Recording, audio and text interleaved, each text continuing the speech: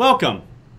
This is Rolf Versluis, also known as Block Ops. Got the monthly update for Horizen. So much happens in every month. It's fun to do these things, and make sure you stay for the entire presentation so that you can ask us anything at the end.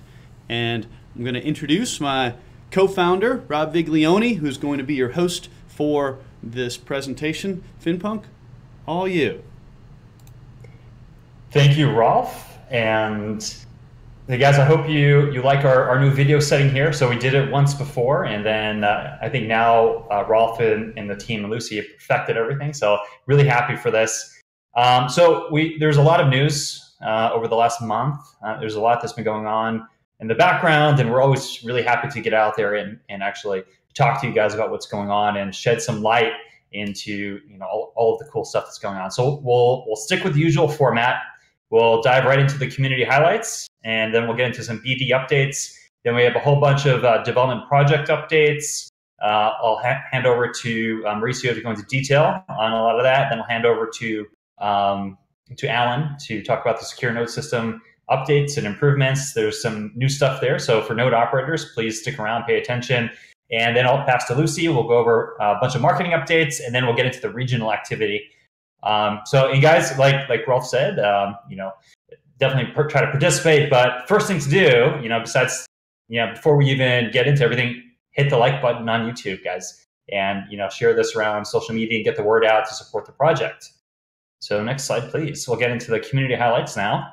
So 3 outstanding community members that we wanted to mention. So we have a long time mention here, so it's kind of funny. Sodio Mayor, you are constantly being highlighted, but we're actually constantly being pinged and reached out to by community members who you personally help, and you've made their lives a lot easier, and they are extremely appreciative. So we get a lot of these messages from people. So keep doing an amazing job, and I absolutely expect to see you up here in the future many times. The second one actually is Chiara. So Chiara is a very talented artist, designer out of Milan, Italy, and had the pleasure of meeting her with Luca and our Milan team when I was in Milan last. And she's just been doing a phenomenal job. If you guys look at our Telegram channel now, we have a whole new palette of options for Telegram stickers, which you can see here. I love the action shot where she's actually drawing out and designing and painting these stickers. So check it out. Lucy's going to go into a little bit more detail on that. But Chiara, thank you so much. Love having you in the community and love the participation. And the final mention here, last but not least, Dean, absolutely amazing supporter. I actually missed our conversations on Telegram. That's totally my fault for not being as active recently. But Dean is prolific on Telegram and really just such a positive, productive voice of rationality and support and help for the community, always brainstorming new ideas, helping people out, and really, being so enthusiastic. And now taking a much more, or I guess a more formal role as a moderator, admin on Telegram, and helping out actually managing that channel. So love to see the community kind of stepping up and making life so much better for our community members. So thank you very much, guys. Next slide, please. All right, so the big elephant in the room, everyone. This was actually a long time in coming. We wanted to talk about this, but there was a big announcement yesterday. If you've missed it, Zcash did a major announcement where they went into a little detail on their cryptography for zk-SNARKs and a vulnerability that was discovered actually about 11 months ago by their most senior cryptographer. So while he was going through the mathematics of the original specifications and white paper, there was a mistake that was found. And the mistake could lead to potentially unlimited counterfeiting of Zcash, and then all of the projects that have subsequently adopted zk-SNARKs and zero knowledge technology from that project. And the team there very quickly designed and then took a period of time to develop and implement and test a solution to the problem. And the problem, actually, Mauricio is going to go into much more detail on. But the problem is another one of a long string of inflation bugs in cryptocurrency.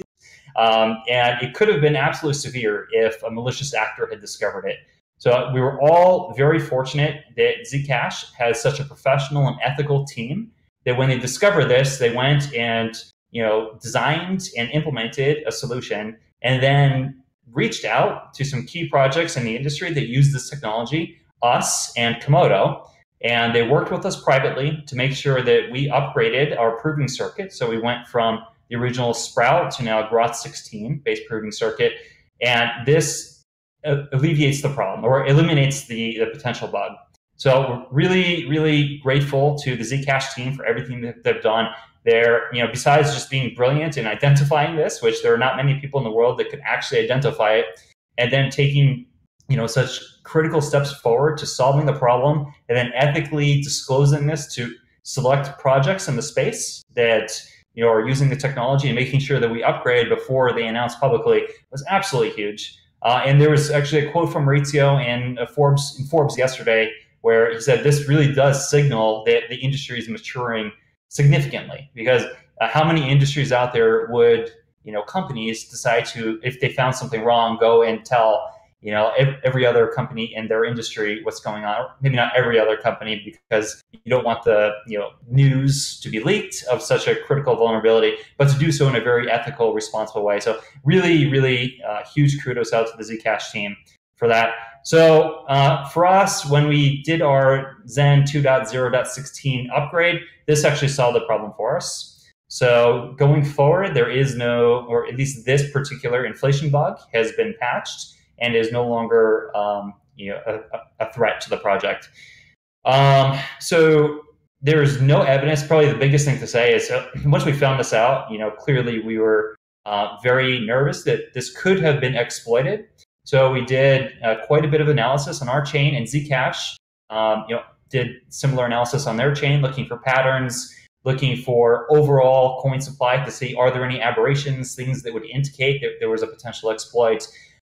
Something as simple as, do we observe more coins on the market than there should be? Because we know how many coins get emitted, for each of the blocks that gets mined. And if we observed greater coin supply on the market than should be on the market, that would be evidence that there was a counterfeiting exploit. We've observed no such evidence. Zcash has observed no such evidence, and Komodo has observed no such evidence. So it looks like the brilliant cryptographer on Zcash who discovered this actually was probably the first person to do it, and the damage was contained. So that's at least all indications point in that direction. So we're very confident as a project that all necessary actions to mitigate the risk have been taken. Now, an important point to mention is that all private transactions, so your Zen stored on shielded addresses and all of the messages that you've done using this technology or messaging technology, are perfectly secure and your privacy is preserved. So a counterfeiting bug does not invalidate your Zen. So if you had Zen on a shielded address, if someone in the worst case scenario were to counterfeit Zen, they would not be able to, say, steal your Zen or destroy your Zen. Your Zen is preserved, your Zen is secure. And if you had messages that you wanted to be private, so you used our messenger technology, those messages are still private. So it's a really important point to consider. So other than that, just a huge shout out to the team. So we had Alberto working nonstop with our engineering team, working with Pierre, working with Reza, and the guys just did an incredible job on the most recent software upgrade, which very fortunately solved this problem as well. So next slide, please. All right, so quick refresher about our three big priorities here. So core technology, and the reason is, the next slide, I'm going to walk you through our roadmap in more detail. So core technology, we have some really big core tech deliverables this year that are in progress. We have products, so our product strategy is linking core tech to usability, and we have a very aggressive product roadmap from Gustavo's team. And then on the marketing BD side, we want to provide visibility into points number one and number two, but we also want to have a very aggressive new user acquisition strategy. And we have a great team that's been doing this very methodically and planning out great strategy and implementing it on different projects. We've also been doing global meetups and joining global meetup networks. Rolf's been doing an incredible job. He'll walk you through some of the meetups that he's been doing. We have some key partnerships we're working on. We have locked in some that we'll be announcing. and a lot more in the pipeline that we're still developing and events. So now, of course, this is all being done in an extremely budget-constrained environment. So we have to be very judicious with everything that we do.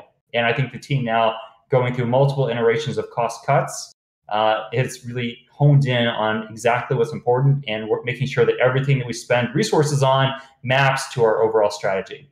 So next slide, please. We'll get into the roadmap.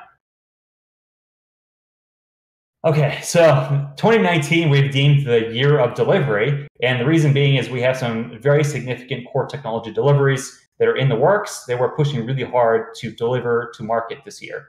So starting off with what was delivered, actually in the last hard fork last week, were some significant blockchain improvements on this. So in Zen 2.0.16, we had SNARK improvements, and Maurizio will walk you through some of those details. So if you want to do a shielded transaction now or send Zen to a shielded address, you'll notice it can be done much quicker than it could prior to the upgrade. So that's a really nice usability improvement. We have node tracker improvements that Alan will walk you through. Full client wallet compatibility. So there's a lot going on the wallet side, stemming from, in particular, Sphere by Horizen release back in December. A continuous stream of improvements. I'll walk you through those details as well in the Sphere by Horizen roadmap. But we also have other wallets and other versions of wallets being delivered, and we have a very aggressive roadmap on that, with deliveries actually coming very soon. So we also have a very fun and exciting project that I'd say Jonas, Gustavo, Vano have been doing an incredible job spearheading, called Horizen Academy. Really excited to release that in the very, very near future. So there's a ton of work that went into that, and it's going to be just a tremendous information repository with blockchain general information, but also specifically for Horizen, obviously, right? Horizen Academy. So going into Q2, so we have more blockchain improvements. So here's where we're going to be implementing Sapling and our sidechain SDK. And what we mean here is the work on the ZenD side to enable sidechains to exist, and to enable sidechains to now have a decentralized communication mechanism to launch and communicate with the main chain. So this will be delivered in our first sidechain SDK alpha, as we call it. We'll have Zen 2.1.0, which is what we're labeling our next improvement, that will include Sapling, as well as some additional improvements that we'll talk about. And then we'll have our reference sidechain testnet. So this will be a testnet set up specifically to now work with our sidechain technology and start looking at some, our first implementation of a sidechain, and make sure that everything's working on testnet before we actually start pushing something to production. And then, of course, you'll notice in every single quarter, we're going to have Sphere by Horizen improvements and also other wallet improvements. So we're not deprecating any of our wallets to date, and we have continuous improvements on all of them scheduled.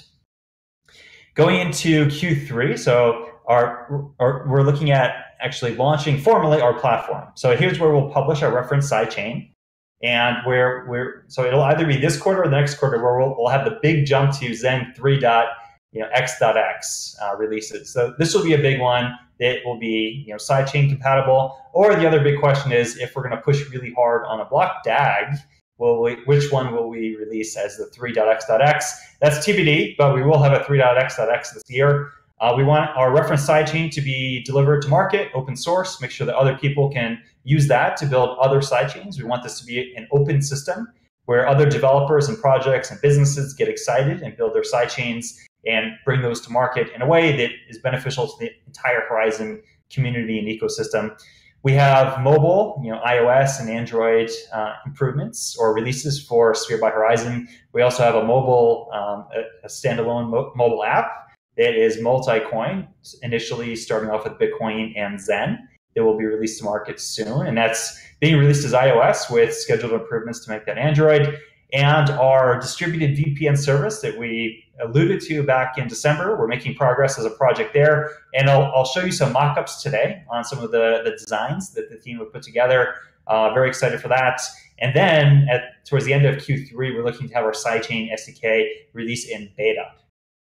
Going into Q4, so what we want to wrap up the year with is a reference sidechain in production, which we also want and could be potentially our treasury sidechain, or have one in addition to the treasury sidechain.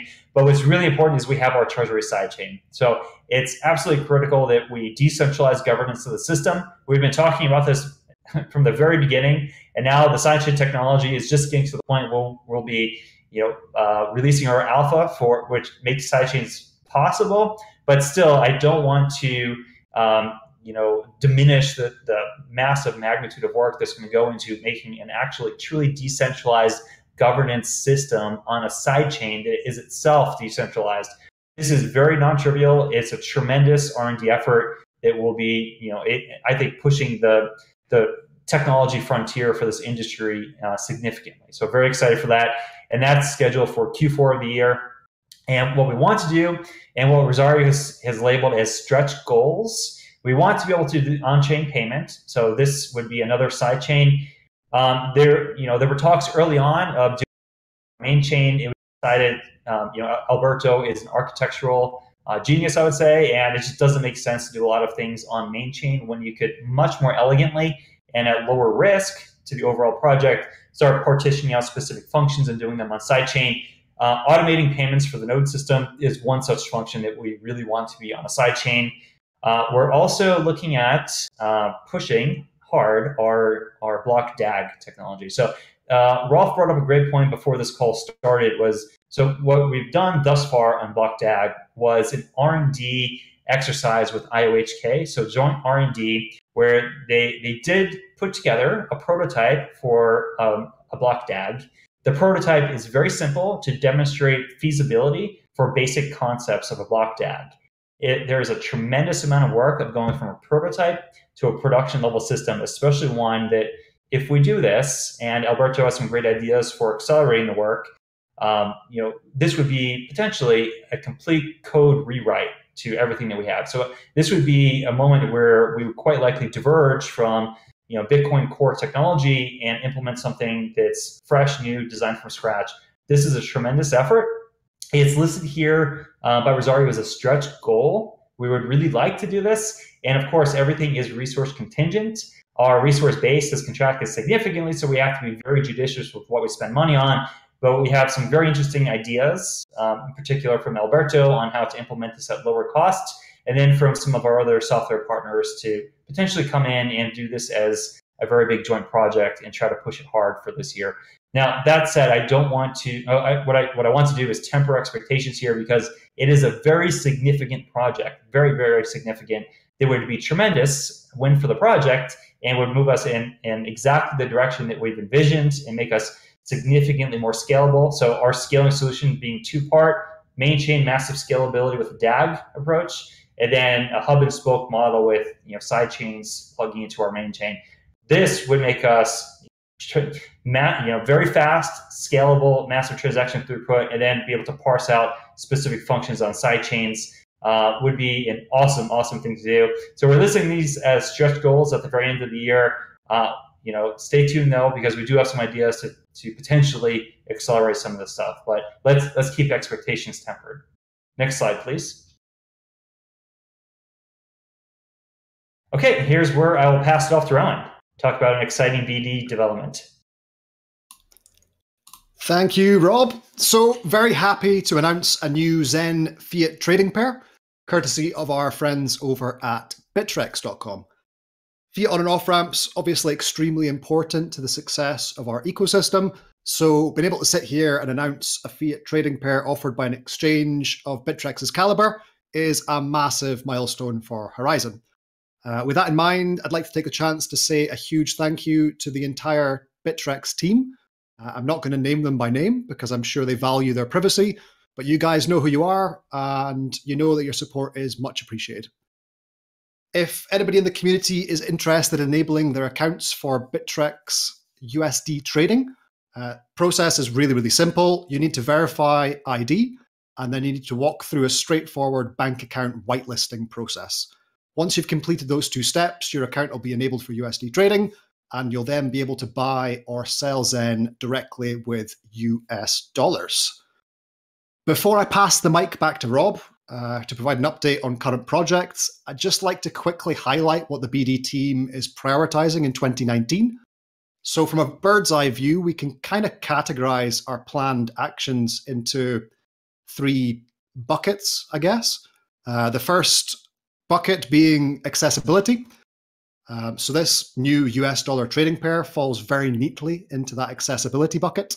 We had a lot of success last year with new exchange listings, which has made it much easier to buy and sell Zen with currencies like Bitcoin, but not everybody has Bitcoin. So this year, the focus will be almost exclusively on fiat on and off ramps, because at this point in our development, I really think it's those fiat on and off ramps that will make a tangible difference to the accessibility of Zen as a currency and Horizen as a wider technology platform. Next up is the usability and adoption bucket. So this is where we're looking to negotiate or develop partnerships or integrations that add utility or value to the Zen ecosystem. And these things can range from simple merchant integrations right the way up through to enterprise businesses building on top of Zen infrastructure. And then the last bucket is education. And this is where a large proportion of the BD team are currently spending their time, as the one thing we really need right now in the depths of what's been a pretty miserable bear market is to raise awareness of the power that this revolutionary new class of technologies actually holds. So this bucket is where we're working on creating a global network of educational meetups. And the aim here is to increase our user base, increase the awareness of what Horizen's working on and where we're going as a community. And that leads pretty nicely to pass back to Rob to talk about exactly that. So back to you, Rob. Thank you, Rowan. Very eloquently stated. Completely agree with all of that. So 2019 is going to be a big year for us in terms of maturing our infrastructure, and what the BD team is doing is absolutely critical to that. So the projects that I'll talk about here, so we start with our completed projects, and again, guys, as usual, focus on the blue items in blue because these are the ones that have changed since the last conversation. So the Zen D upgrade, so 2.0.16. So this was a big improvement for us on the SNARK side, and Mauricio will get into that. The sidechain framework, though, so sidechain framework is officially complete, and actually, so the slide here says that we've chosen a choice of framework to actually design to and build the sidechains on. It's the ScoreX framework, actually, that was worked on or built by IOHK, open source, provides an excellent starting point. And then from there, it's written in Scala, which is compatible with Java. So we have a team spun up that has been coding on this framework for the last couple months. So very excited for that, and excited to actually come to closure on the framework part of that project. And now it's ton of coding that's going on to actually bring the alpha to market. Alan will get into the details on the node track that's been going on. So Alan and Chronic have been working like crazy on that as well, making things more efficient and make sure that this massive node network stays operational. So very, very happy for that. And I'll wait until Alan hits his slide to go into those details. Next slide, please. Sphere by Horizen. So we delivered Sphere by Horizen back in December, and then immediately started some sprints on improvements. So we're going to have an improvement released actually in 1 to 2 weeks that will have some very, very good improvements, especially for advanced users who want a console. So very excited for that. And we have a very aggressive schedule from there. There were some initial bug fixes, the user console, and the ability to restore your ledger seed phrase to Sphere by Horizen. Now, the sidechain work has commenced on the alpha, so we're marking that as 30% complete. And there are a mouthful of tasks that have already been completed. So what's good about this row right here, or this cell, is that you can get a glimpse into the complexity that goes into this. Now, Alberto mentions this all the time, is this is not a plug and play project. This is very unique. It's something that will be ongoing for a very long time, but we will have the alpha delivered, and then we'll have continuous improvements on making it easier for people to actually launch sidechains. But check out some of this stuff. So the secret structure was changed and improved. So we're going to have a lot of cryptography that goes into this, and a lot of coordination amongst actors all over a network, a trustless network where people don't have to know each other, but we have to be able to pass information. So there's Maurizio is going to mention a cryptographer that actually just joined the project recently, and we had a working session out in Kiev where they were working through some of these very complex cryptography items. Node wallet interface was updated. Various transaction-related fixes were added and actually coded. Different optimizations in serialization and computation. Very important to make sure that this is done in the most efficient way possible, and we don't release a clunky product to market. Regression tests implemented on the transaction side. Adjusted memory pool realization to make sure that the system is usable and not so system intensive that it requires significant hardware to be able to run these things. We want our existing node network to be able to act as certifying nodes. BLS, so BLS signatures demo implementation to show capabilities. And this is something that Maurizio as well, and with his conversation on aggregated signatures. And what's really nice about this project is that it's a combination of science and engineering. So we have mathematician and cryptographer working with Alberto and his team. They've actually completed mathematical proofs of the sidechain with different sets of forgers, certifiers, and different combinations of different things that could go wrong. Very important work to be able to get this done up front and to be able to demonstrate mathematical proofs that the system actually retains integrity. Absolutely critical, rather than just building something with a hunch and pushing out to market and maybe doing testing, but there later on be some inconsistency with the logic or the mathematics that doesn't work. Being able to do this stuff in a rigorous way up front is very important. Now, there are more ZenD updates. Of course, every single month or every quarter, we're going to market with new ZenD improvements. So we have content being evaluated right now. What Rosario has been working with Luca and the engineering team, is to actually create a formal process for how we propose, evaluate, and then come to consensus on what improvements go into it. Now, the low-hanging fruit that we've been evaluating for a while, overwinter and sapling, very important improvements that we want to go forward with on the next release. But there are others as well. But the important point here is that we're creating a formal process for how we actually propose these things in a rational way and in an open way, and come to consensus as a team to make sure that what we're doing is consistent with our strategic objectives and done in an efficient way where we're actually tracking progress and doing project planning to make sure that we're adequately resource loading improvements and coming together with realistic estimates. The off-chain challenge and treasury projects have not moved forward because there's focus on other aspects, in particular on the treasury side, as mentioned previously, is conditional on the sidechain release. So of course, the work that we've done thus far has been paused to now focus on the sidechain stuff, to then bring that first to market and then work on the treasury. Next slide, please. All right, so scaling study. So this is IOHK DAG research. It actually hasn't been delivered to us formally yet. So IOHK has done the mathematical proofs. They've done the technology demo with a prototype, and they'll very, very soon be releasing a paper and prototype to us after it's gone through peer review. So this is very important from a rigor perspective. Really happy to be working with the IOHK team. And once we get this, we have some decisions to make on our side of whether or not we spin up, say, a block DAG task force now and start planning, architecture and different preliminary steps to actually make our stretch goal a reality by the end of the year, at least to start working on the block DAG. Horizen Academy, I mentioned, is very close to complete, so it's 90%. Testing is in progress. Content creation is always ongoing and will always be ongoing because this will be a living system that's continuously improved.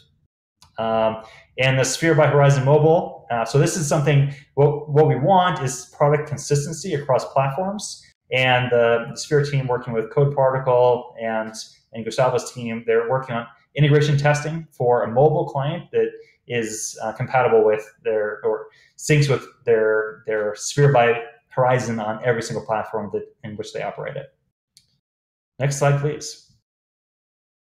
All right, so I'm going to hand this off to Maurizio, but say huge, congratulations and thank you to our team, the guys that you see here that worked like maniacs to bring this 2.0.16 improvement to market. You can't see Chronic, but amazing guy, and this team has worked their butts off to design, develop, test, and then bring to market a very important improvement for us. So please, Maurizio, have at it. Coming 1 second.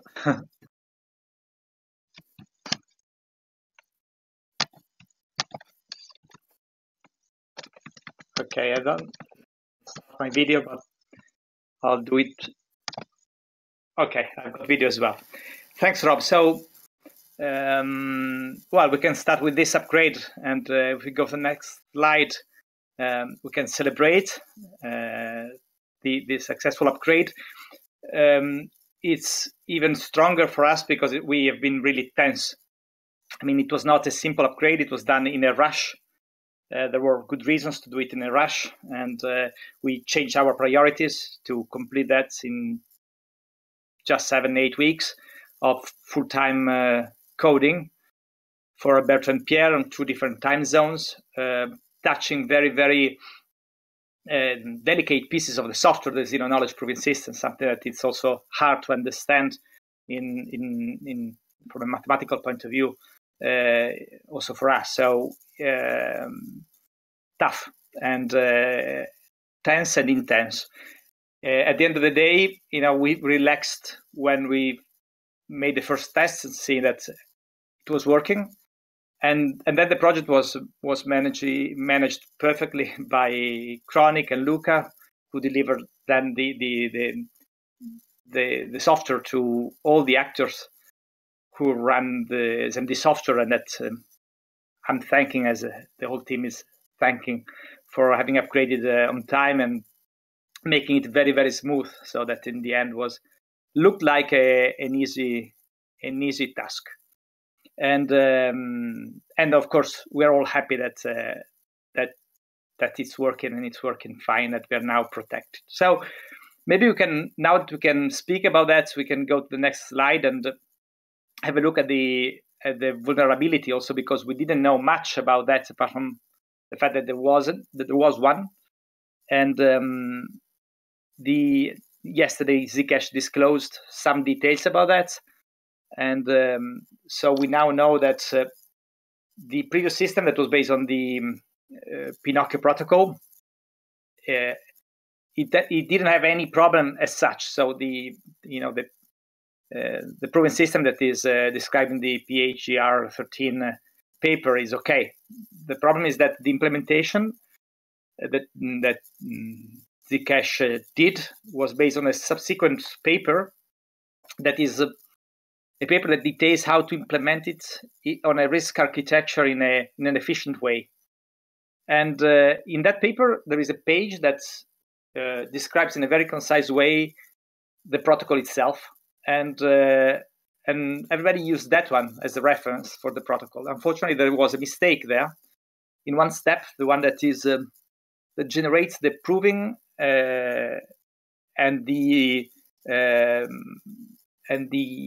checking key. Yeah. So the 2 keys that are generated at the very beginning and just once in the process. It's the outcome of that process is the long string that we download when we hit the fetch params command when downloaded the ZMD software.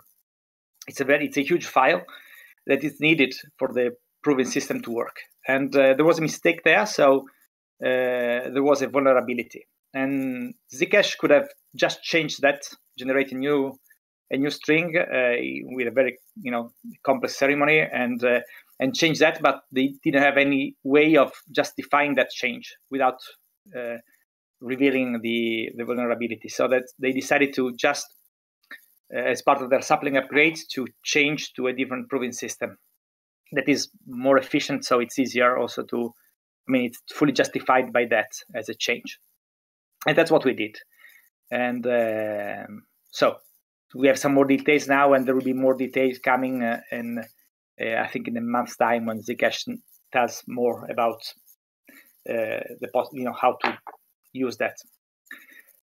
Okay, so that's about So I mean, of course, the new circuit is faster. So we we are getting improvement, better performance. That's fine.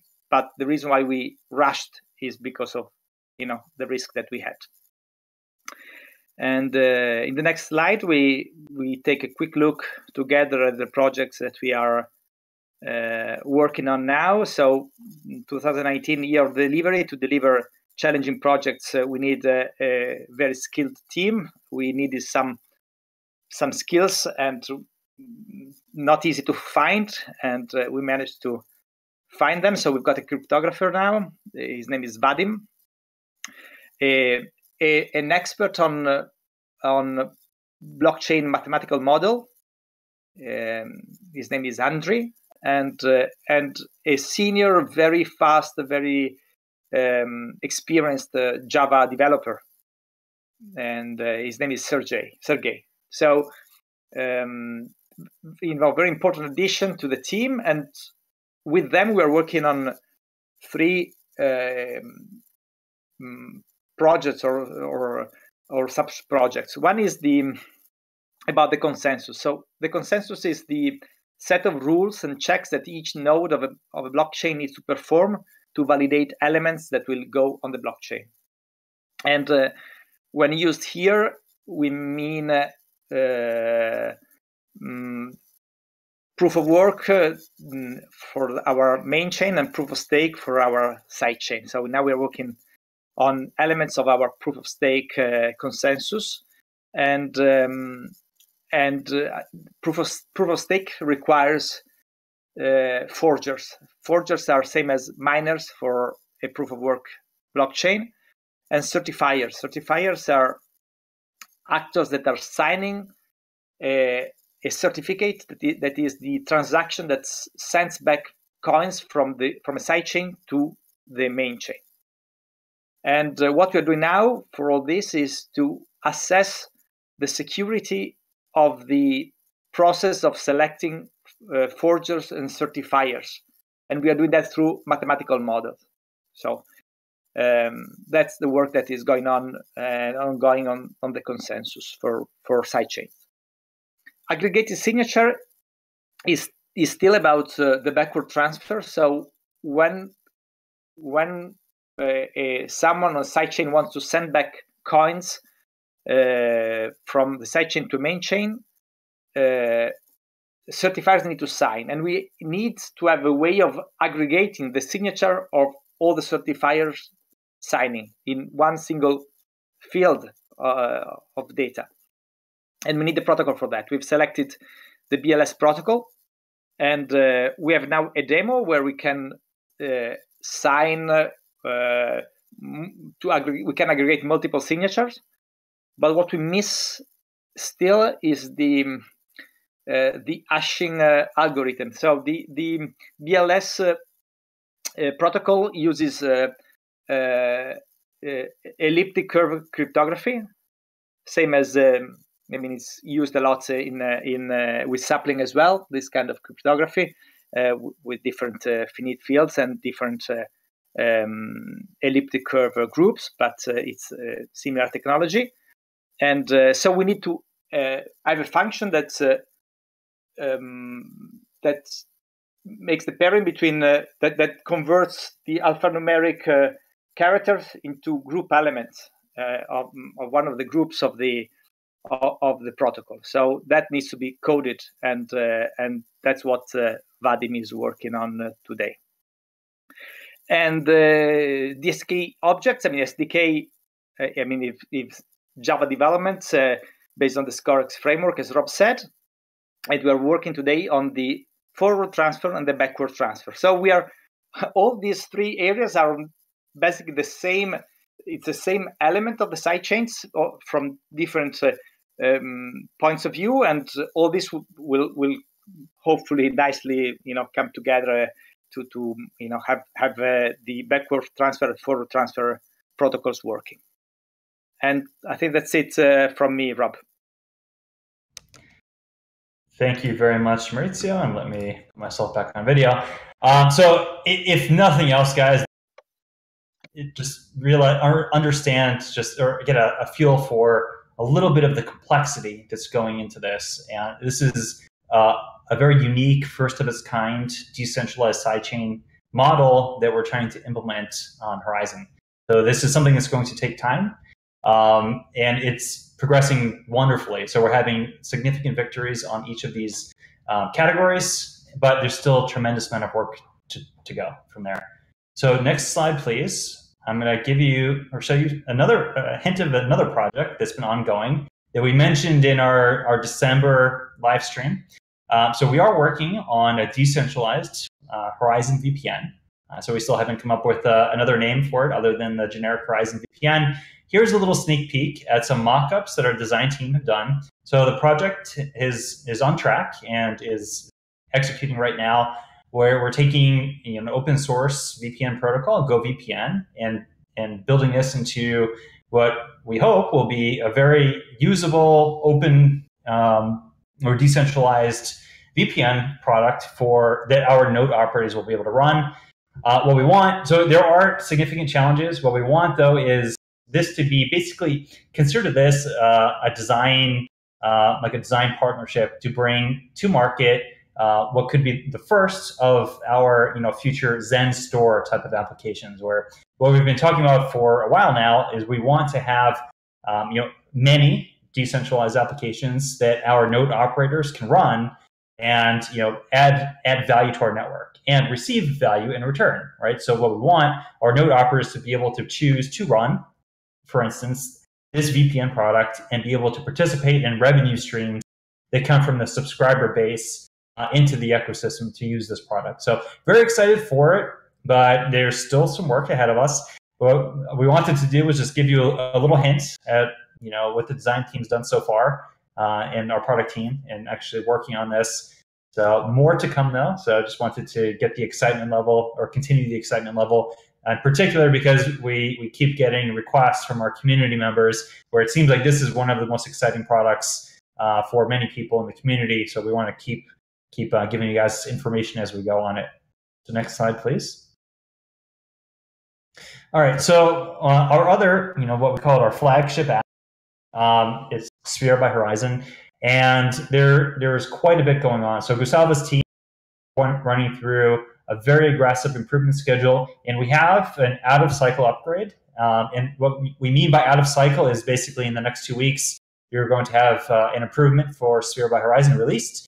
And we say out of cycle because we have scheduled quarterly improvements. This has the bundle you see here of a user console for advanced users, and for those of us who prefer or are used to working with command line, this would be a nice feature for us to be able to have more flexibility and control of the wallet or the application and the wallet within the application. The ledger seed phrase restore, it's being released, and as well as other bug fixes.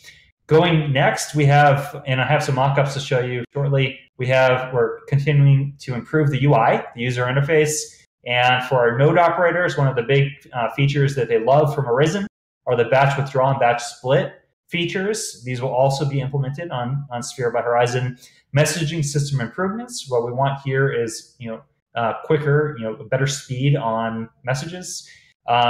Transaction history with historical prices. So one thing that Gustavo and his team recognized was, on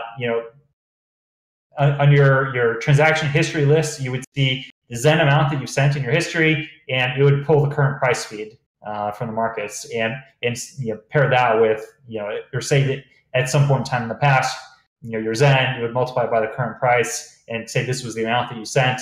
That's being improved, and we're having the historical prices instead of just the current price. So you'll see an accurate price reflection there. Node monitoring within Sphere by Horizen if you're a node operator, which should be a really nice feature for node operators. And then additional minor improvements to make it more functional and continuing to improve or patch any bugs that we find along the way. And then going into later quarters in the year, we're going to have a mobile version for both iOS and Android released. I know that Nicola and CodeParticle have done already a lot of work for this. So we're going to receive that and schedule a whole bunch of battery of testing like we did for the beta product. And something that I'm personally very excited about, and Gustavo is very adamant on implementing, are human readable addresses. which I think are very important, and consider this sort of a DNSing system where instead of having the typical string for a transparent or shielded address where it's a very long string, it would be nice to say, hey, I want to send Rob Finpunk money, and you type in Finpunk, and it matches Finpunk with other addresses that could be used to receive. So this is something I think is going to be a huge step forward for usability. So very excited for that. Full ledger integration going forward, and Bitcoin support. We want to add Bitcoin in here, and then in-wallet exchange using maybe some of our other partners that already do decentralized exchange.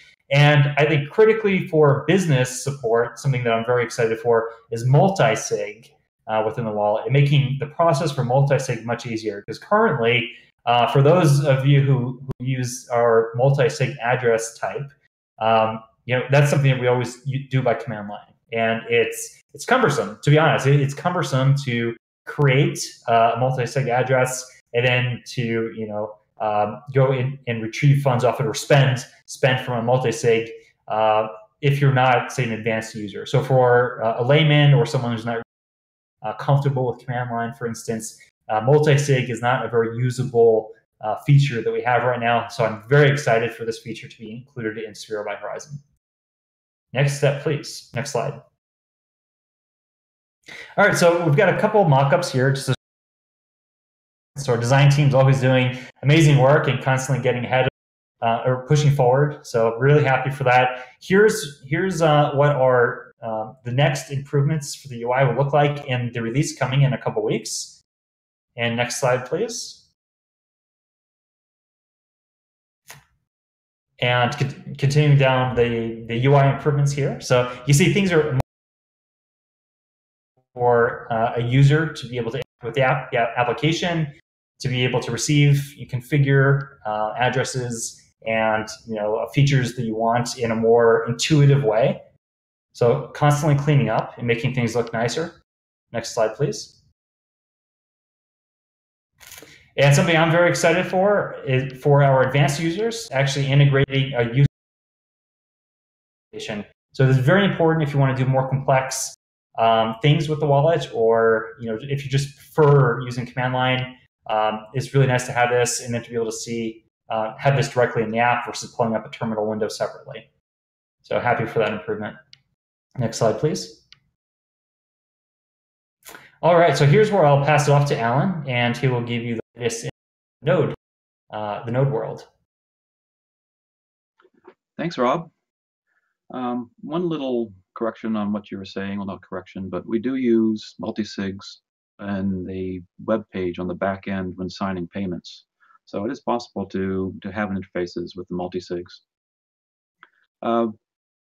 Regarding the secure nodes, last month we enabled the cert check that has been running on super nodes for quite some time. And the results of that were there were many misconfigured nodes, and we revealed some exploits for people who were taking advantage of the system. Some of those exploits were actually reconfigured so that they're viable nodes now. So we don't really have an exact number of how many fell off, but our numbers did go down a little bit. And we're down at, this says 20,000, but we're back up to about 21,000 nodes that are active and up at this point. So many of the misconfigurations have been fixed, and many of those nodes are working properly now. Some of the nodes may have also, that we lost recently, may have been due to some of the pricing of Zen, but that again is something that we would just have to, have no way of really knowing.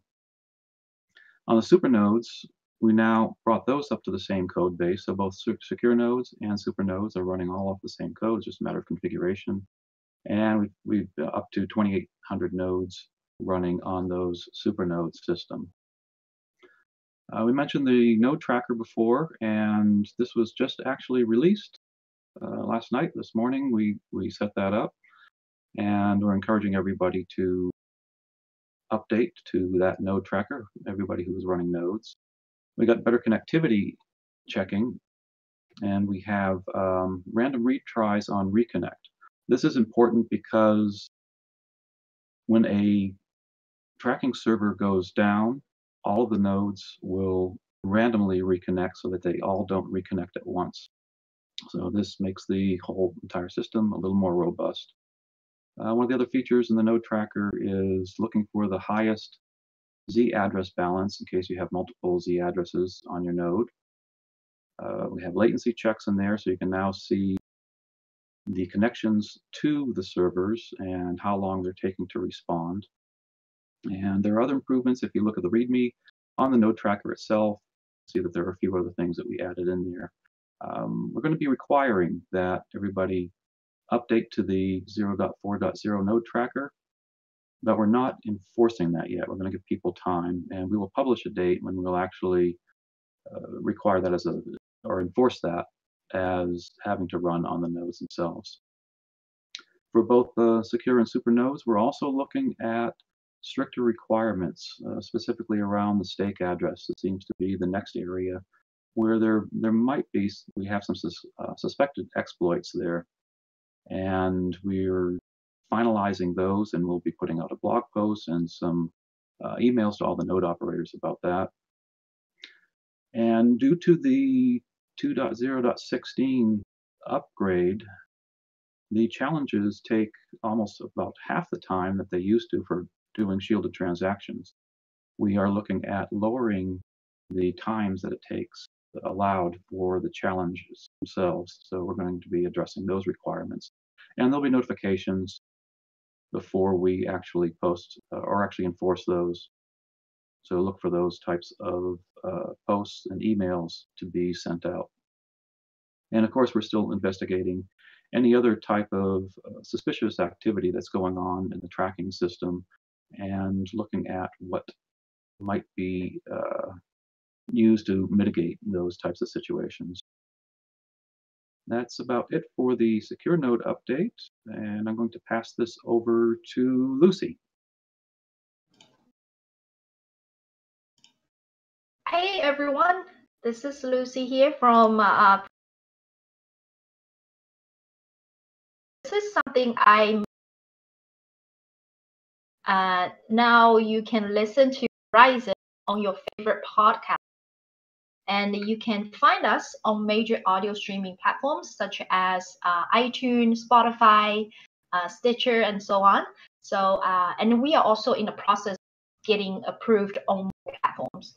So the purpose of this is to make it easier for people to receive our latest upgrades, updates, and listen to Horizen presentations and interviews that they're interested in. If you miss this monthly live stream, then or didn't catch some of the interesting interviews Rob and our other team members did, now you can listen to them on your favorite podcast on the go.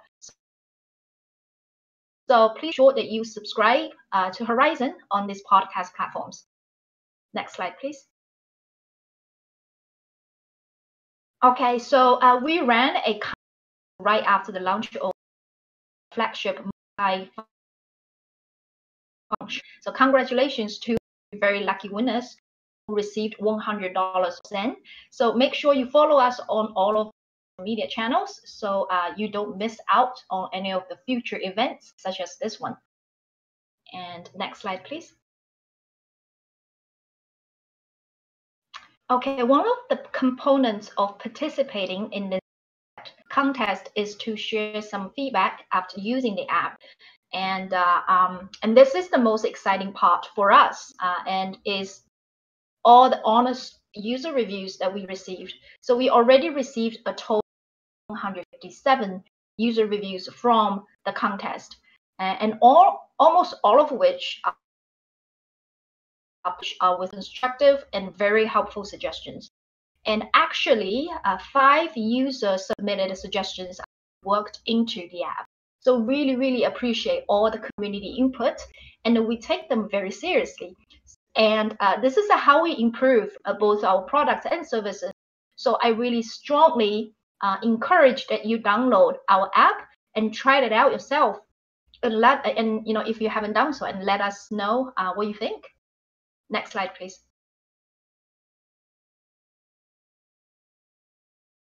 Okay, Acre. All right, Acre is a crypto micro investment app. So they previously known as Red. They recently did a rebrand, and Horizen is one of the first group projects that are integrated with Acre. So with Acre, people can easily buy Zen, use spare changes by rounding up their daily purchases. User can also set up a recurring deposit, and after an easy setup on the app, everything can just happens automatically.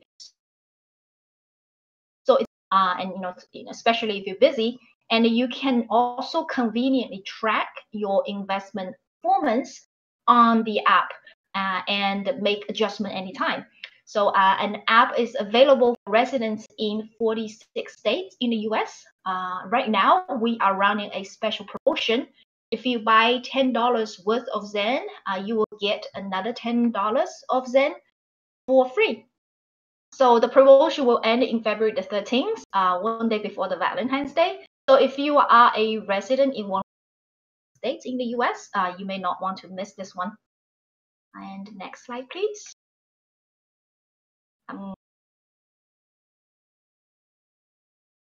Okay, so this is my favorite slide. It's the new Horizen Telegram stickers, custom designed and hand drawn by Kiara. As Rob mentioned earlier, Kiara is a very talented artist from Italy, and these stickers will be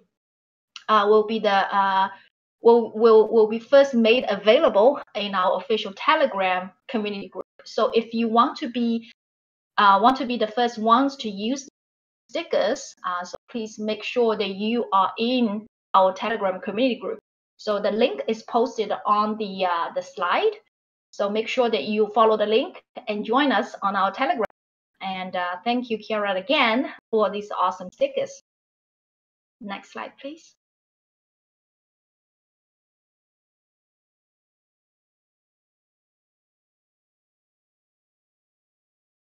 Next slide. Okay, great. So let's get to the numbers. I would say that we kicked off 2019. The year had a performance, especially considering the market condition. So we continue to see growth in our user engagement and retention rate across the world, while gaining new users to our ecosystem. So I just want to highlight the number. So for instance, the organic impressions is up by almost 24% on Twitter, and we see a huge increase in user activity YouTube channel. So people love our live streams, and the views were increased by over 300%, and the number of Horizen videos added into other people's playlists is increased by more than 70%. So I'm really excited about this, meaning that our video content are really popular, and we also see a great performance on our blog site where we post all of our latest updates and news. We had overall more visitors each time to our blog site, and visitors who visited read more than just one piece of updates or news, because as we can see, the bounce rate was down by 12%. So I'm really excited to know that people are really interested in what we are doing, what Horizen has been doing, and really pay close attention to our activities. And next slide, please.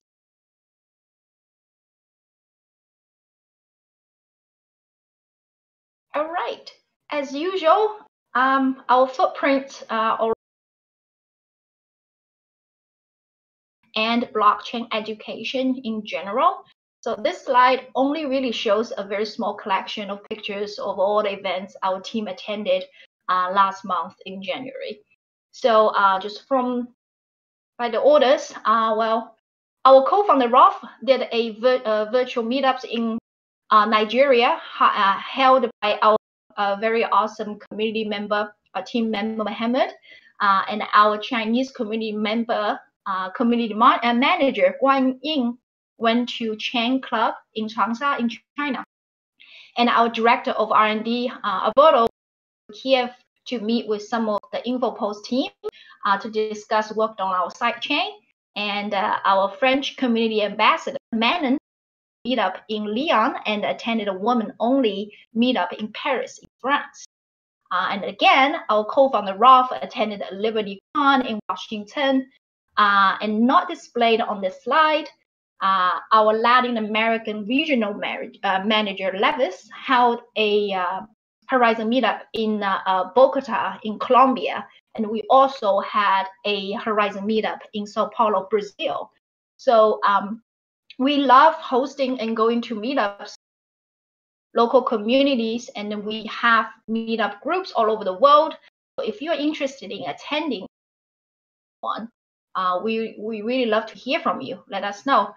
Next, I will hand over to Rolf, and he will talk about the upcoming events. Rolf? Thank you, Lucy. Appreciate it. Yeah, we've done some great events, especially with the remote meetups in Nigeria and Ghana, and one of our really enthusiastic meetup leaders is going to be doing, Sani is going to be doing one in the Republic of Benin. So we like doing these remote meetups. It helps bring in lots of new people to Horizen, and I think that our business development team is going to work to continue to do more and more meetups worldwide. So the ones that I've been doing with Students for Liberty, I'm going to take a pause on those at the end of March. And I expect that people on the team are going to continue to do these types of remote meetups and extend them, in-person meetups, remote meetups, and extend them, because we found they're a good way to bring new users into the community and show the benefits of using Horizen. We're also doing a meetup in Australia. I wish I could attend that one, especially this time of year. It's going to be beautiful in Sydney. And we are having some folks go to the Crypto Asset Conference in Frankfurt, Germany. And so we have all these things listed here. We do have, I believe it's now 12 different Horizen meetup groups. So we're using the meetup.com application extensively. So I encourage you to check and see if there are meetups scheduled in your area there. We try to get them all on the monthly update, but sometimes ones come up and we post them in a hurry. So next we've got regional updates, and this is from our different regional teams, and I'm going to hand it over to Jonas to talk about the Central European and Kenya market. And Jonas, yeah. Hey everyone. So yeah, over the last month we've been to a few meetups, namely Manon. Went to a blockchain meetup in Paris. That was a women-only meetup. The organizer, Mami Crypto, spoke about blockchain, and the theme of the event was initiation to blockchain. So for real beginners, Manon was able to help out explaining what 51% attacks are, how to mitigate them. And they also had some practical cases they discussed. And they had a quiz in the end where Manon managed to take the win away. Also, Arno was at a blockchain meetup Saxony at the 9th of January that he's helping to organize from this year. And they were talking about the collaboration between IBM, Hyperledger, and Maersk that are doing a blockchain solution for supply chain tracking. And then tomorrow, Manon will be at another meetup under the theme what users of blockchain can produce, or can increase the common good. So if you can make it spontaneously, say hi to Manon. And then, yeah, as Rolf just said, we'll be at the Crypto Asset Conference in Germany, Frankfurt, in late February. And that would be it from my side. I'm handing off to Vano with the Eastern European Russian update, I believe. Thanks, Jonas. So lots of good things are happening in our Regarding our event participation, we have attended the University of Georgia's Blockchain Master's Degree Program Accreditation event here in Georgia. And it is worth mentioning that the University of Georgia will be the first university here to have a master's degree for blockchain. And this is obviously a great thing for the country. We had Cardano and IOHK in Tbilisi with IOHK's business development, Daniel Friedman, and their researchers, Skoda Fries and Peter Gazi, delivering speeches. And obviously, we have very good relationship with them.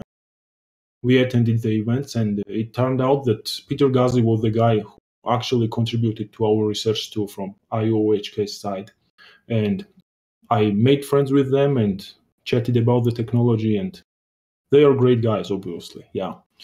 And just yesterday, we also attended Startup Grind Tbilisi's blockchain-related event. And this event is always good events. The Startup Grind events are always good in a sense that the attendees are somewhat filtered, gathered about the theme. And there are also a lot of startuppers there. So networking and pitching Horizen with them is always interesting and beneficial. And then we have coming in event announcement. I'll be speaking about our solution to 51% attacks at the Blockchain and Bitcoin conference in Prague on March 22nd. And as Prague is known to be a cryptocurrency, I would like to challenge myself and try to live crypto only there, at least for a day, to test things out. Regarding our social media, we have a series of polls already ongoing and planned in our Russian language Telegram channel. And I'd like to call the community for action and ask them to participate. The group's name is Horizen RU, and please follow us also on our regional social media channels. This is Horizen RU channels and Horizen GE for a Georgian language one. With that said, I am passing this to Luca for Italian market update. It's all yours, Luca. Thank you, Vano. This is Luca from Italy for the traditional update. This time around, I'd like to report a really nice event hosted by Microsoft in Italy. It was called Economics for Blockchain Successful Projects. And it was interesting to be there for networking, not just the typical event where the speakers talk about the economic trends and future scenarios, but a blockchain event about how to do blockchain projects, what are the industries where this technology is really making the difference, and how to manage it. It was nice, a good opportunity to take business cards to present our roadmap about sidechains. And once again, it is clear that the interest around, let's say, what we are doing, what is in our roadmap is very high. And the day I attended that event, there were different blockchain events in Milan on the same day. So this confirms once again that the blockchain revolution in act here is really big, and we hope it continues this way. I then also attended another event, again hosted by Microsoft, called Italia for Blockchain. Now, this was the launch event for the first Italian association of companies that are implementing blockchain projects, or even companies that are simply interested over the research and development in the blockchain space. Again, very high quality event, very interesting being there, and big science companies attending. In particular, there were some head of innovations from utilities, insurances, as well as, of course, CTOs. More in general, a lot of interesting people we'd like to meet again soon. Above those two, I'm currently evaluating other meetups to attend in the near term, and I'm speaking with two different system integrators. One is very big here in the country, and the other one is very small for potential joint projects. But I guess we'll speak more about this in the future once we will be allowed to disclose names. Before I pass it back to Rolf and Rob for Q&A, I have to say thank you to the engineering team that made the successful hard fork. And it was nice to see so many Italians involved. I counted a total of 4, plus 2 Italians highlighted as community stars today. And that makes us very proud. So back to you for Q&A. Thank you, Luca. Appreciate it. That was a great update. Yeah, so like usual, we've built up some questions here, Rob, and you and I can tackle them and bring in assistance as needed. And one of the things overall that I was thinking of as we got through and as we went through and did all the updates is that we do things in parallel. So there's a lot of great things that we get from upstream from Zcash on the technology, but we've been building community in parallel with miners and secure nodes and users and meetups, and we also like the node tracking system. Right now we do it centralized, but it allows us to test all the different things about the checks and the payments and things like that. So when we move it to a sidechain application, we already have a system running. And I think that that sounds similar to what we're going to be doing with the VPN, where we're going to build out a VPN system and then get it running on the sidechain once we've got everything figured out on how to get it going. So again, everybody's excited about the VPN. Do you want to maybe address that a little bit more, Rob? Yeah, I mean, so, well, there's not much, but we do have, some interesting considerations that guys, in particular, like Chronic, brought to the table that, we have to deal as well with concepts like laws in different jurisdictions. What happens if someone runs a VPN that, a user, broadcasts child pornography over? There's the issues of, some VPS hosting providers actually don't allow you to run a VPN based on their terms of service. So there's a lot that we need to consider in the background. So in addition to this being a fun engineering project to build a decentralized system that, of course, like you said, Rolf, we want to ultimately go to fully decentralized automated payments on sidechain. We also have a lot of other considerations that are on the table on the legal side, regulatory side, on just how do we even build a quality product that's competitive in the product space. So there's a lot going on, and of course we'll be feeding more information as the project evolves. Yeah, and the side chains are such a big deal because as I've been doing this since we founded it, and I've seen the team grow so great, and it's just, I mean, the presentation, the graphics on it are beautiful, and the team is hitting on all cylinders.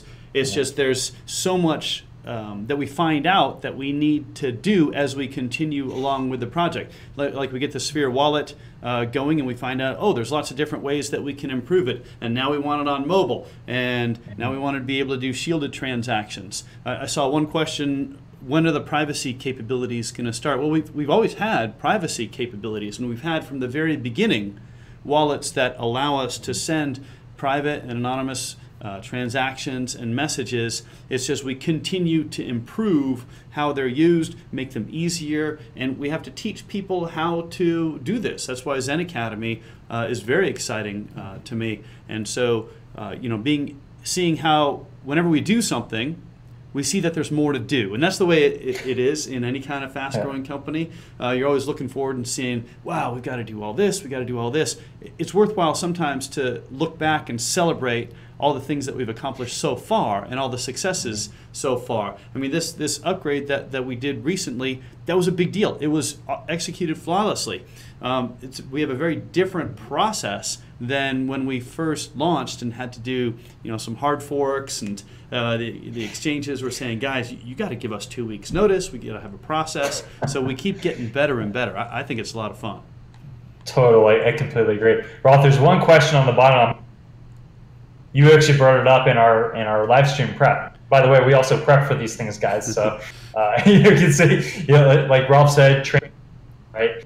So I'll kick it off with a Trollolino comment of this is a big one on the whole possible snark exploit. So how can we be sure that there has been no exploits on or counterfeiting of Zen? So we can't be 100% sure. That's the whole point And from the beginning, of this technology, this has always been a risk and will always be a risk, because if we, it's a trade-off. If we want our users to have pure privacy, then of course we can't audit what they're doing. We can't audit, all of these addresses that they keep completely private. What we can do, and what we have done, is we've audited total known supply on the market and looked for any aberrations there. So if someone had counterfeited, and if you want to counterfeit, you're probably going to want to take the counterfeited Zen out of a shielded address and try to sell it, right? Or try to do something with it, try to use it. We have not observed this at all. Zcash has not observed it. Komodo has not observed it. So to the best of our knowledge, the best of understanding, thus far we have not observed any exploits from this particular vector. So that's the best that we can say right now. Well, and to add on to that, it's also possible to track how much funds have gone into the shielded address pool and how much have come out. We'll know there's a problem if more comes out than has gone in. And we can decide what to do at that point. That would indicate a problem, but there's certainly some bit of audibility there. Okay, so I'm going to address BlockDAG as regarding sidechains. So I have a question here. Since BlockDAG requires a full code rewrite, won't the rewrite cause issues to future sidechains? And actually, remember this from last time, and I asked Maurizio about this. So we're developing a sidechain model, and the sidechain model is very comprehensive, and so it's important that when you lock Zen and put it on the sidechain and do stuff with it, and then bring it back to the main chain, that there's the same amount, and that there's ways to get it done properly. I'll give you there's lots of different examples that we can use for that. So when we design BlockDAG, we'll make sure that we design the BlockDAG implementation to work in conjunction with sidechains. So that's part of the design specification. It would be unfortunate if a BlockDAG, all it could do is run a single, basically Zen implementation. That would be a big step back. So of course we're going to work on the BlockDAG implementation that'll work alongside with sidechains. Yeah, and so a question here on does the no, absolutely not. There's no reason to a new marketplace would make Zen drop. It's just as plausible that people use this new marketplace to put dollars into Zen. So this is really nice for the project overall. Having more such channels actually increases our value, economically, because there are now new ways for people to come into our product. Okay, so I'll take this easy one.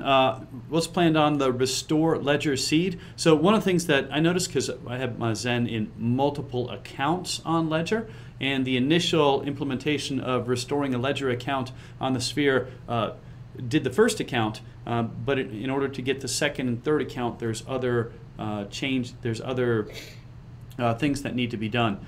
I believe that's what the update is. It should be pretty straightforward to do that.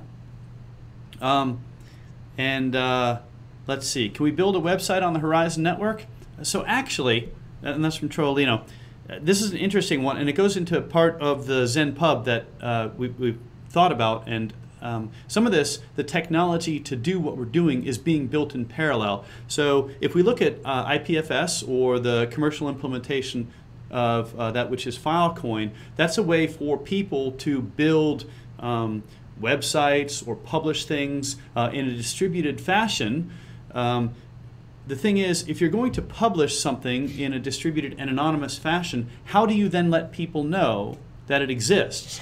So I see the private messaging and the anonymous messaging one-to-one, or as it goes forward, and we can do view-only keys that we can then distribute to people, one-to-many. The private messaging one-to-many can be a notification layer, so that if somebody publishes something anonymously, like even, heck, a website, we can then use the private or anonymous messaging capability of Zen to notify people about that. So appreciate you bringing that up. And another question from Cholino on, so let's see, saw a drop in active addresses on Zcash after ASICs went online, and actually from 120,000 active addresses 17,000 active addresses. So I don't know if these numbers are accurate, but do we have such stats on Horizen? So the stats, I imagine, would be available, but we don't collect these ourselves. It would require a little bit of blockchain analysis. This would actually be a really interesting research project. And the one thing I'll say here, guys, if you are going to attempt some research like this, don't do just a straight comparison. You're obviously going to want to put in some controlled variables, because in econometrics, they're always, these are complex systems, and you have at minimum dozens of variables that can influence things simultaneously. So you have to put in controls and not just look at the simple differences. But very interesting research project. Thanks, Torlina. Yeah, and that reminds me that when I read the Grayscale Investment Trust overview of Horizen, they did talk about tracking different addresses, and certainly addresses that are in use are a metric of how many people are actually using it. And so as we go and do meetups to try to work to get new users to know about Horizen, and do secure nodes and super nodes and other types of community growth. Heck, the internationalization, which we've done from the very beginning, the quickest way to add new users is to take all the content that we've created and the systems that we've created and go to another country or another language, and start working to gain users in that language. I think that's going to have longer term salutary effects. And it's, again, the go-to-market or working to get users or working to actually build crypto ecosystem. So we're trying to do everything that we can do to have people use Zen as a peer-to-peer payment, and for merchants to accept Zen, and to make it easy for people to do that. And then once they accept it, to make it easy for them to track it, to use it, to hold their money in Zen, convert it to their local currency. Every time we do something, we find all sorts of more things that we want to do to make it even better and more and easier for people to use. A question here on our budget. So we went from 10% block reward to treasury to 20%. But we did that when Zen was $4.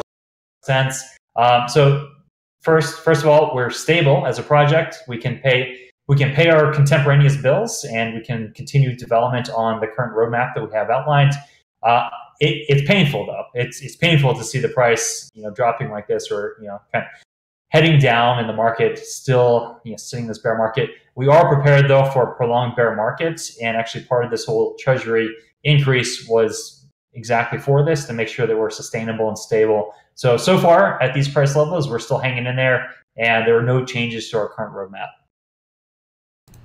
Okay, so there's a question, can we elaborate on the staking restrictions? I'm going to interpret this question to be from what Alan talked about for changing the time on challenges for secure nodes and super nodes. So as the technology, like the shielded transaction times goes down, we're looking at making it a shorter time on the secure and super node challenges, so that we can maintain the same level of hardware level, or equivalent hardware level. So the purpose of the exercise behind the secure nodes and super nodes. So start out with secure nodes. We want to have nodes up and running that have a full copy of the blockchain, that are open for people to send connect their wallets to and send transactions to, that if our system gets attacked or our network gets blocked in a country, that the system stays up and running. So if people are coming to rely on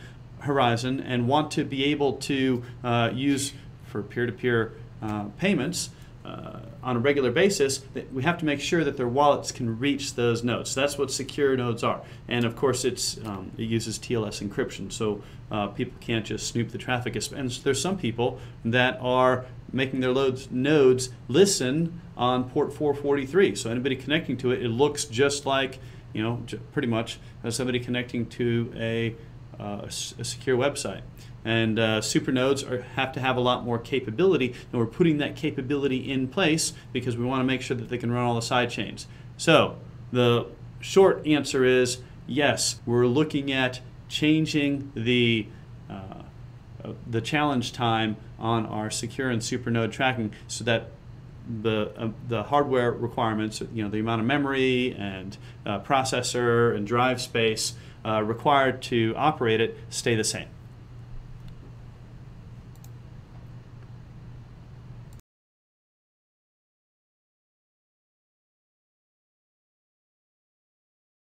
Hey, Rolf, I'm not sure if you can hear me. I can now. Sound seems to be frozen. Yep, I can hear you, Rob. Go Okay, cool. Well, if I'm coming through, yeah. Well, maybe I'll let you handle these questions. Okay. Since my connection seems to be a bit slow. All right. Well, I can hear you, but so for secure nodes, reducing the amount of stake address changes per nodes. Well, I don't know. There's always improvements to be made on the node tracking system. I'm glad that we're working this out in parallel with the development of the application for on the distributed. I noticed that when you know, an IP address is used, it's hard to reuse it for another node. And, so let's see. Let's look at some other questions here. Yeah. So apparently, go for it, Rob. I can hear you. Okay, cool, perfect. Yeah, I was just going to knock out the VPN quick because we've got 3 of these. So yes, VPN nodes that run VPNs, just like other apps that we end up building, will share in revenue streams from the VPN service. So this should be an additional source of revenue. It would be opt-in for sure. We would never want to force node operators to run a VPN, in particular because VPNs could be not okay in some jurisdictions, and we don't ever want our node operators to be you know, at risk or in trouble. And let's see, so yes, so we actually haven't specified the node type that would be able to run the service, but just off the top of my head, I see no reason to exclude supernodes from being able to run applications. Okay, so we got a question here on when do we plan to take humans out of the loop so that we can't be shut down by a nation state, and that has been a priority from day one. It's what we're working to do all along. It's why we have the Treasury system and that we're working to implement it, because you know, right now the Zen Blockchain Foundation, you know, we make a lot of the decisions. We try to get as much input as we can from the community, and the team that it does all the work are people that started out as community members in most cases, and stepped up with additional responsibility. So we do this in small steps. So one of the first things that we do is we make sure that we're very internationalized. So that if there's a problem in any one country, the people in the rest of the world can continue to work and operate. It's certainly why we have nodes all over the place, and why we encourage people to run nodes not just on VPSs, on virtual private servers, but also on their own hardware. I know I run nodes on my own hardware, so there's less restriction and less chance for issues to be that way. So Treasury system. And then having the centralized applications run decentralized. So those are the 2 main things that we're working to get humans out of the loop. And it's definitely, you know, that's why we're doing all the development that we're doing, to make that happen as soon as possible. Yeah, very well said. I think that's a wrap, Rolf. That was a great question to end it off on as well. Excellent. All righty. Well, we're going to do this next month. You know, for people that are watching this on replay, if you have questions that you want to have addressed, you can certainly join the live stream and type them in on the YouTube. I would expect that if you're on Discord and you type a question in there sometime between now and next month on the monthly update chat, that will work towards addressing that question. And really appreciate everybody coming out and watching and being part of the community and working hard to let everybody know in your local area about Horizen. And join us on Discord, join us on Telegram. We've got lots of great stuff on the blog. Our website's always up to date with new information, and please help us bring new users in. You want a higher price? Some people want a higher price. We want more users, more people that are part of our community, more people that know about what we're doing and believe in what we're doing. Rob, I'll let you finish off. I mean, I don't know if I can say anything better than that. So thanks a lot, guys. Like the video, and let's keep moving forward as a project. Thank you. Thank you.